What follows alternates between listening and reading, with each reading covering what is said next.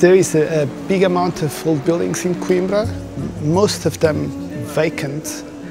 Most of these buildings in the city centres have severe problems like excess humidity, fungus on the walls, and most of all, they are very cold in the winter. Currently, people are not attracted to the city centre because they think that these houses are not comfortable and they think they will pay very big bills of energy on keeping them warm. Many of the people that live in the city centre already live in full poverty. That way, they are not able to invest in renewable energies or in rehabilitating their own houses.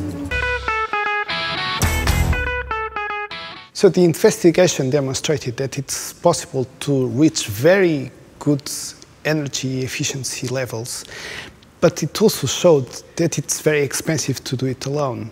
And so that led to a solution. We had to find a collective way to do things in neighborhood scale so that the prices could be lowered and the investment could be attractive to a huge amount of persons. First, we must find the local community actors that can join the people into this common goal. Then we have to find a way to match that with the local policies and ongoing projects.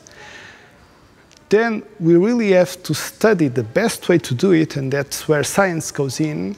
And finally, we need an investor, someone who will know that by participating in these kind of projects, they can help us achieve a goal which is important for Europe, but also they can get a payback of their investment. So we found a way to bring to this equation external actors like the energy service companies.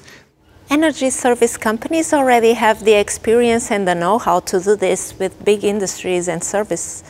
But if you have to adapt this to residential area and to city centers, you'll need to engage people. To achieve this, it's really important to involve local associations because they can make the bridge between industry, science, and people.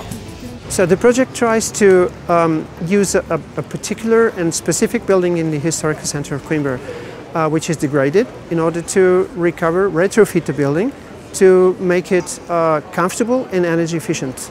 And for that purpose, we're using several approaches both for heating and lighting and other energy services. Por exemplo, é possível encontrar locais para agrupar painéis solares em zonas que não comprometam a relação com o centro histórico, portanto, e prejudiquem a sua imagem. The solution is not to intervene in each building, it's to use a centralized solutions, for instance, provide a heat generation centrally and then distribute it along pipes through the historical center. And those pipes are distributing heat to every building, so you assure thermal comfort to every building without spoiling the image. In the centralized heating station, you can use renewable energy, renewable sources, and then you have tourist attraction, you have well-being, you have satisfied people without spoiling anything. And nevertheless, you have comfort and sustainable comfort, which is the most important thing, right?